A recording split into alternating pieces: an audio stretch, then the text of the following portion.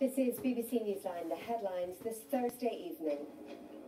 The families of the 10 people killed in the Ballymurphy shootings receive a letter of apology from the Prime Minister. He says he's truly sorry for what happened and what the relatives had to go through. It came as the Secretary of State also made this statement to Parliament. The government profoundly regrets and is truly sorry for these events and how investigations after these terrible events were handled. But that statement and Boris Johnson's letter only caused further anger among the families. It's a disgrace.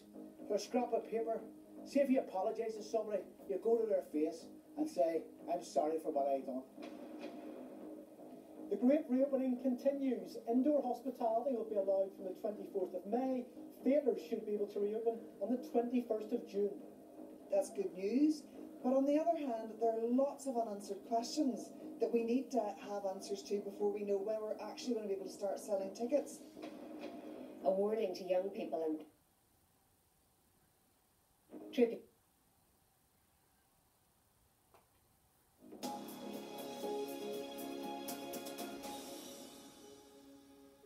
Hello and welcome to the programme. First tonight, the government has said it is truly sorry for the events surrounding Ballymurphy 50 years ago, in which 10 innocent people were killed. Speaking in the House of Commons earlier today, the Secretary of State, Brandon Lewis, also said the Prime Minister had written to the families to express his regrets, but they have rejected the apology. Some political parties have called on Boris Johnson to meet the families in person. Here's our political reporter, Jane McCormack. The government's acknowledgement of the terrible hurt that has been caused to the families. It should have been a meaningful moment, an official acknowledgement from Downing Street to the Ballymurphy families and their decades-long struggle for truth. The government profoundly regrets and is truly sorry for these events and how investigations after these terrible events were handled and for the additional pain that the families have had to endure in their fight to clear the names of their loved ones since they began their campaign almost 5 decades ago. But for Briege Boyle and John Taggart, it only brought more hurt, not healing.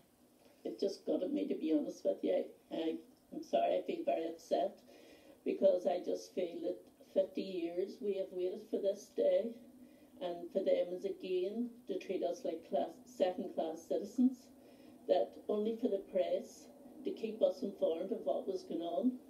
That's how I found out that there was supposed to be an apology. Why could Boris not do it? Why could he not? Not that personally for me, it won't make any difference. It won't bring my mummy back. But at the same time, at least you would have felt that you were being respected, or she was being respected. There was no responsibility, and that's what needs to be forward. There was some empty words of the way forward to dealing with victims, but we've heard it all before. Some MPs listening to Brandon Lewis were equally unimpressed that the person saying sorry wasn't the Prime Minister. Will the Secretary of State ask the Prime Minister to come out of hiding, come with me, meet the Ballymurphy families and tell them to their faces why he wants to protect their killers? Will he take responsibility as Prime Minister and show the victims the respect they so obviously deserve? Victims, Mr. Speaker, like those who lost loved ones at Ballymurphy, have been let down for far too long. This was the letter sent from Boris Johnson to the families, apologising again. But some feel the government's words just aren't matching its actions, with concern growing over plans to place a ban on all troubles prosecutions. Will the Secretary of State ensure that whether it is innocent victims in Ballymurphy shortly afterwards, or for example the Clotty bomb carried out by the IRA in 1972 in my constituency, about which they've received no closure, no justice and no apology, do not suffer the ignominy of hearing about an amnesty in the next few months. And that's why I think it is important as the state that we take accountability, as we are doing, for what happened at the Ballymurphy case. Others, obviously, I believe should do the same where there's relevance for them and where there is actions taken by them. But it is important that we get to the heart of what happens so people can have that understanding, that accountability and truth. For the Ballymurphy families and others seeking justice, the wait goes on to see what the government does next. Jane McCormack, BBC Newsline. Well, the day began with the Secretary of State's apology. At around the same time, the Prime Minister's letter arrived with the solicitor representing the Ballymurphy families. Catherine Morrison has the story. Not worth the paper it was written on. The Ballymurphy family's verdict on the Prime Minister's letter. Their solicitor started to read it. The events of Ballymurphy should never have happened. You never had to experience such grief and loss. He became too emotional to continue.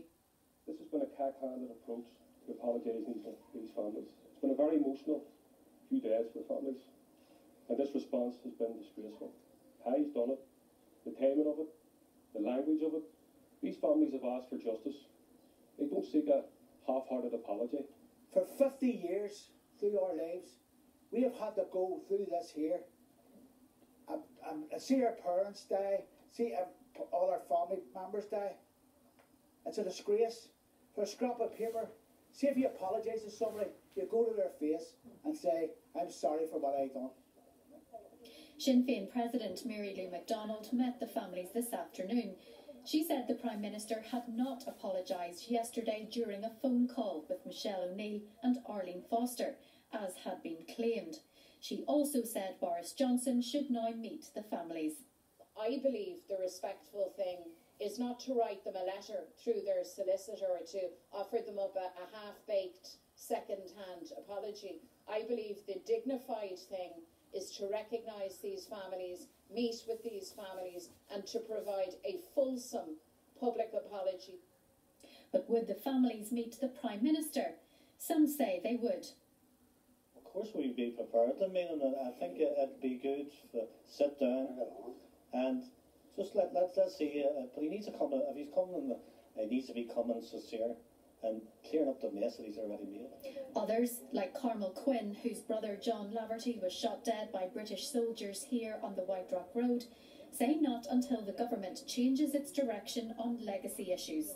Until Boris Johnson takes amnesty off the table, until he implements the Good Friday Agreement and also the Storming Test Agreement, they were agreements met by the governments.